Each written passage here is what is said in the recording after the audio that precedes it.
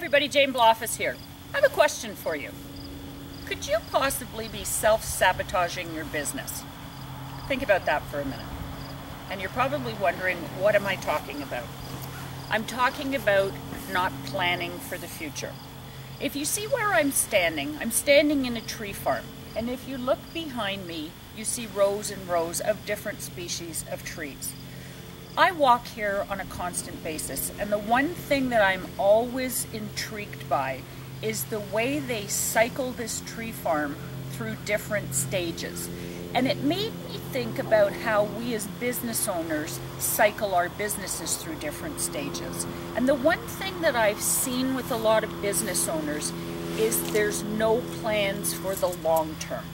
They're not planting seeds that will bring business maybe a year or 2 years down the road. I'll give you a great example about something. In 2 weeks, I'm going to Chicago to shoot video for something that I planted seeds over a year ago for. It's taken a while to water them, to nurture them and whatever, but now the opportunity is here.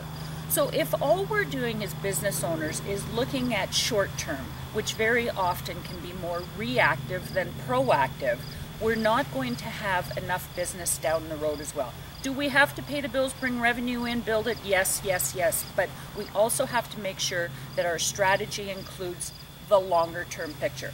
So think about the tree farm and how they're always planting for different stages. Some cases they're letting areas of the field go fallow while they grow somewhere else. What are you doing in your business to make sure that you're planting the seeds for business down the road? I invite you to head on over to janeblaufus.com, join the Claim Your Life community, like us on Facebook, and thanks very much again for sharing your time with me. Cheers!